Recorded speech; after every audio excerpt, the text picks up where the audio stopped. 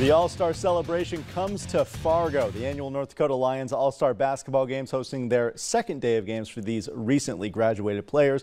We saw a split out in Bismarck for the first games, Class B winning the girls and the A schools winning the boys game.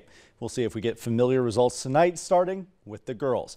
Class A finishing the first half with a slim lead, but Class B storming right back. Ellie Broughton out of West Hope Newburgh puts her defender on skates, has a wide open look from the corner, draining the three to help put Class B ahead 51-47. Moving into the final minutes of this one, the back and forth continues. Central Cass's DeConte Smith scoops up the loose ball and sends it up through a sea of hands. Class B with a late lead, but it won't hold. This one we need an extra quarter. We head into overtime tied at 79, and that's when Class A takes over. Century's Bergen Kinnebrew draws every defender down low and dishes it to Mariley Simon. The Bison commit finishes it up from there. Both of these two dropping over 20 points tonight.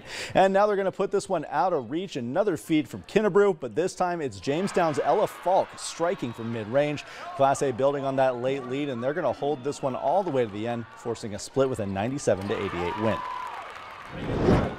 And now the main event of the evening, the Class B boys off to an early lead in our final All-Star game of the year. We've got a mad scramble for the ball gathered up by Carson Yale. Look at the ball movement here. A couple of quick passes, and Tate Grossman from Harvey Wells County lays it in through the foul for the old-fashioned three-point play.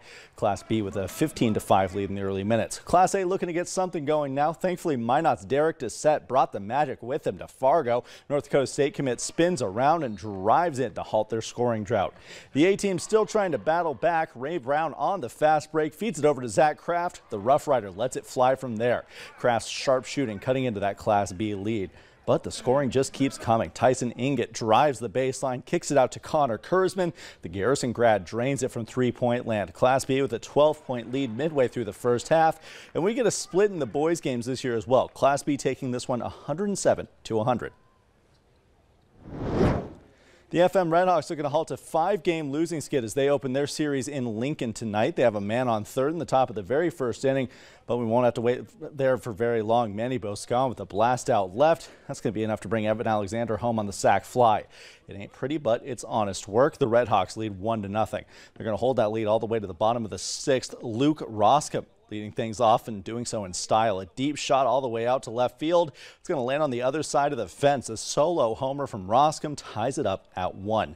Those salty dogs are going to finish the frame with a 2-1 lead, but fret not, Redhawks fans. Scott Schreiber takes a big swing at the very first pitch he sees. It is out of here. Schreiber playing in his first game in a Redhawk uniform immediately makes an impact, ties this game at 2 runs each, and the losing skid is over. The Redhawks rally back for a 4-3 win. This series will continue tomorrow night. A heck of a debut for Schreiber there. Oh yeah, getting things back on the right track. Yep, and right before the All-Star break, I assume that's when you want to do it. They'll probably take it anytime, I guess. Anytime is a good time. Hutch is back in with one more look at your forecast after the break. Stick around.